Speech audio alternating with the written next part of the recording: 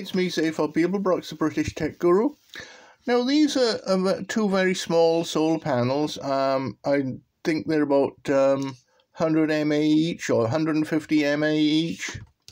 And I'm wondering whether that's enough to power this little microcontroller, this camera, and maybe something to transmit the image back to another location.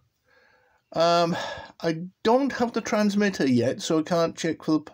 Now, my big problem is working out how much power these things use, because I do have a little power meter, a USB power meter, which is somewhere here and I can't see it right now.